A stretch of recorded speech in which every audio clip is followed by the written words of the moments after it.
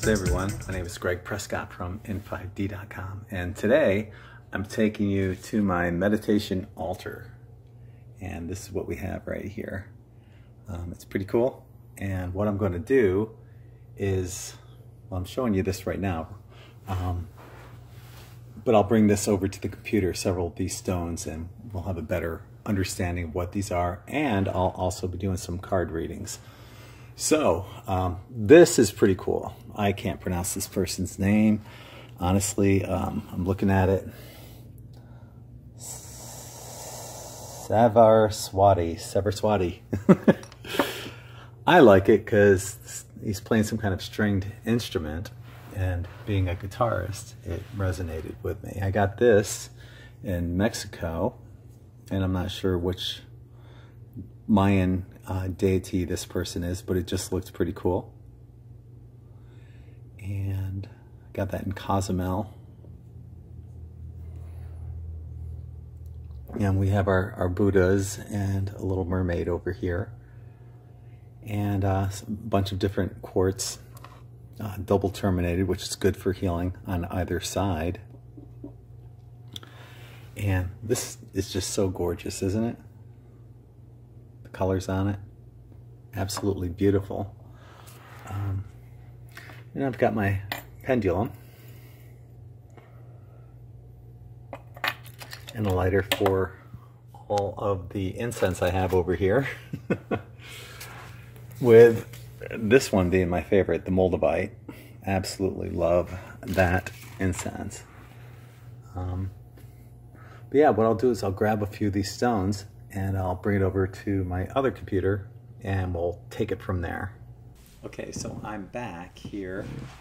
I don't have to stabilize the camera, and what I'm going to do is show you some of the stones that I picked out specifically. Now this one is shungite, and it's a shungite pyramid. I also have a shungite heart.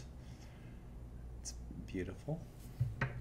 These are good for detoxifying and purifying the body. Absorbing negative elements, negative energy, even EMFs. You could use that for an EMF.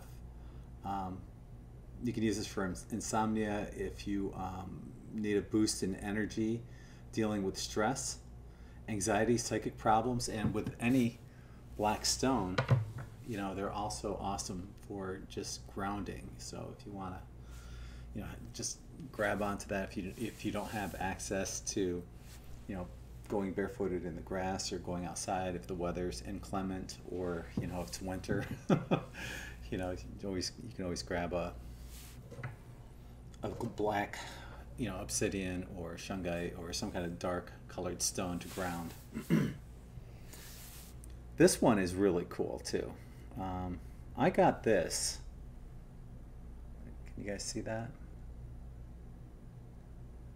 This is called Storolite, and I don't know if you guys can see the little gemstone in there. There's a red gemstone, a garnet in here, but it's in the shape of a cross. It's pretty cool. It's also called a fairy stone or a fairy cross, and it honors the 4 directions. So you have, you know, north, south, east, west in this. It helps to stimulate all of your chakras and helps keep your inner eye open. It's a talisman of good luck. It shields against negativity. So, you know, it's kind of like the back off cross. I'm trying to get that garnet to show in there. It's good for stress and depression, centering and grounding. It helps to increase your telepathic and clairvoyance abilities. And if you're trying to quit smoking, you know, give it a shot. Hang on to it. Put it in your pocket or the pocket that you normally carry your cigarettes in. And it helps with the treatment of bacterial, viral, and fungal infections. So, did you guys see that? There's a little garnet in there anyway, but not all of them have the garnet. I got this at the second In5D conference that I had and that one was in Los Angeles. And we had this group of ladies that came out that surrounded our whole area and were toning. And before they started toning, I was given this by one of them as a gift. And I've hung on to it ever since, and their toning was absolutely amazing. It moved me so much, I mean, it brought tears to my eyes. It was that powerful. Okay, the last stone. This is so pretty. This is